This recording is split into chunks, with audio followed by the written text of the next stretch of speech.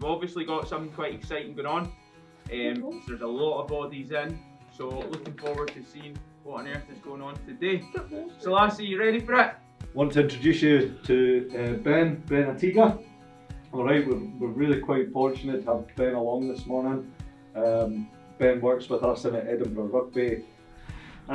First of all, guys, thanks for having me. Look, I know sometimes someone that you have no idea who they are just comes walking in and has a chat. Sometimes it can get a little bit draining, and I totally understand. I completely understand it. For me, it's just about giving back. I think I'm at a stage in my life where I love to just give back. I love to support. It's the role that I play at Edinburgh Rugby now, where I'm here to support the players.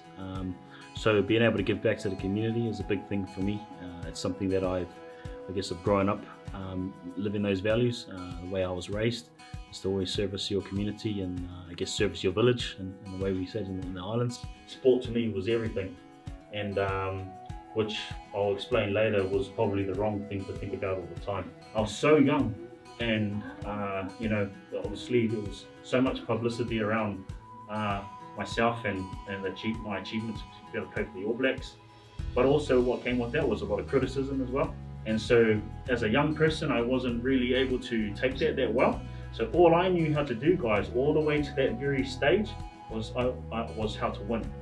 I only knew how to win. So when it came time to face failure, I couldn't handle it. And within the space of about 3 or 4 years, I walked away from rugby. I gave up, okay? And in that time was probably one of the most darkest places in my life. I didn't feel motivated to do anything, and I didn't want to talk to anyone about it. You know, I was angry at everything. I was angry at everything except the one thing I couldn't face, and that was myself.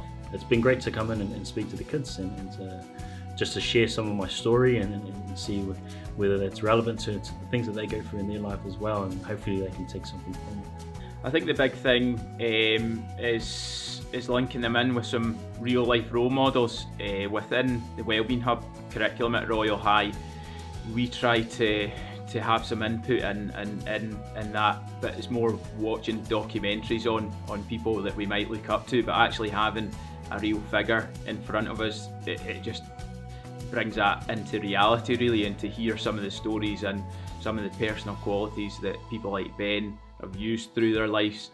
I just think it brings these ideas to reality, and it allows the kids to engage with a person who is far more interesting than any of the teachers within this building or anyone that we can offer.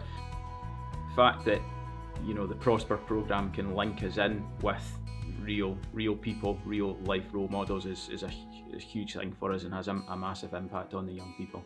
What I want to say, guys, is just like, you know, whatever it is you're going through, okay, just work, you know, reach out to people, talk to people, talk out these challenges that you go through, because it's the only way we do it. Okay, don't end up like I did, talking to no one for 2 years and giving up the best dream of your life.